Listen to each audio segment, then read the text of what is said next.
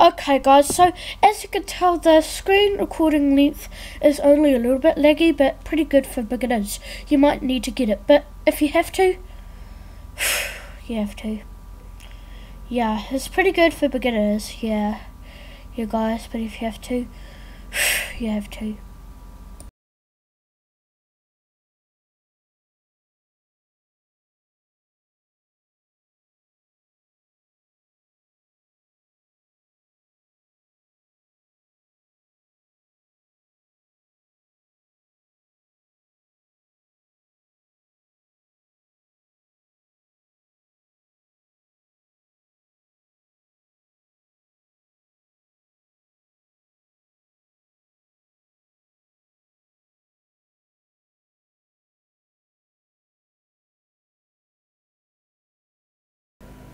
Okay guys, this is the most technically best screen recorder I want you to get.